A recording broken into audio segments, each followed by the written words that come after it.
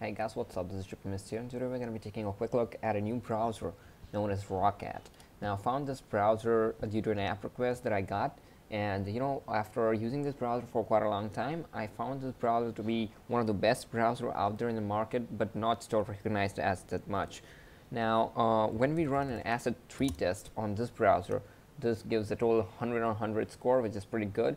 And well, one more thing I would like to suggest is that let's go to youtube.com and open a new tab, and let's open google.com.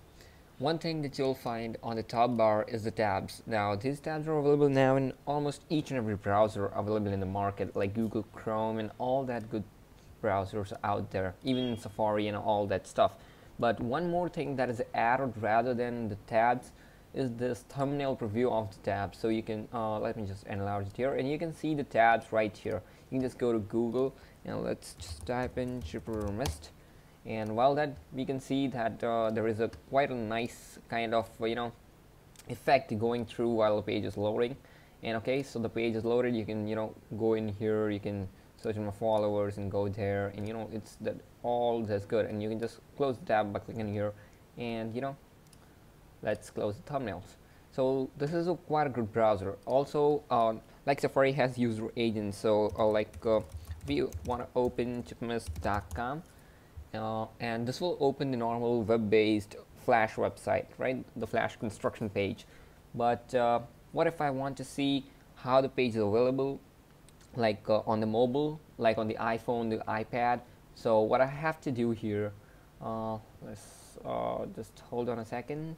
Yeah, so what we have to do in here is go to Roccat and go to user agent. Change the user agent to let's say Safari. So you can just refresh the page, and now that will open up the normal mobile website.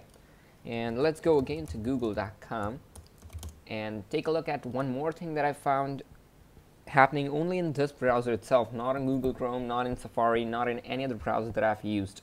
Is this when you click on the Google search bar, it actually expands and give a nice kind of effect to it, which I didn't find up so much intuitive in Safari. And this is very good. Like, it seems good. It has all the things inbuilt. It has a Roccat download manager and all that good stuff. You can go to preferences. This has quite a nice amount of preferences here. So you can change the behavior of tabs, and you can also change the auto tune, so you can change the window level.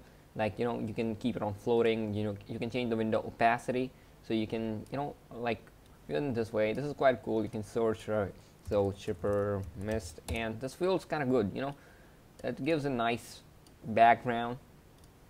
That's good preferences again, and let's get the opacity full.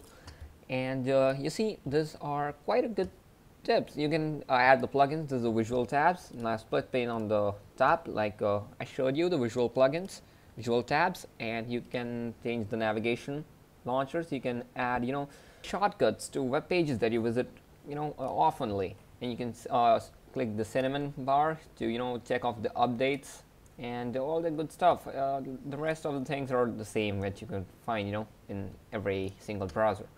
One thing that I didn't found good about this browser, it has a very low amount or no amount of extensions available like in Safari or Chrome. Especially in Chrome, it has its own app store, and compared to that, this certainly lacks something up. It also does not have any kind of extensions to the app block, which I use probably most in Safari and Google Chrome, as I hate advertisements.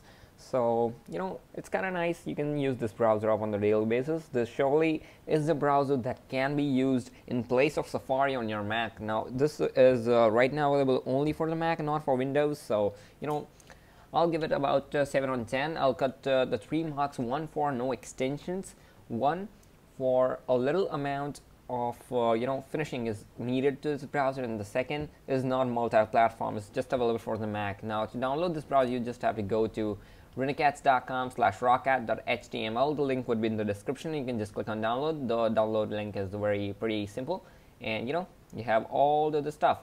Also, you can see on this page that you have multi-touch enabled, so you can also swipe to go back and front. And one thing I didn't make use of is zooming in. Now it says Roccat also supports other multi-touch gestures such as pinch to zoom, which I didn't think was happening to me, but I don't know whether I was using it right way or not. But well, this is all. This is all about the Roccat browser. Thank you for the app suggestion, and if you have anything else you want me to review, you can just leave in the comment section below, or PM me. And you can also follow me on Twitter at twitter.com/ChipperMist, and do subscribe to the channel if you like my videos. And until next time, I'll catch you guys later. Peace.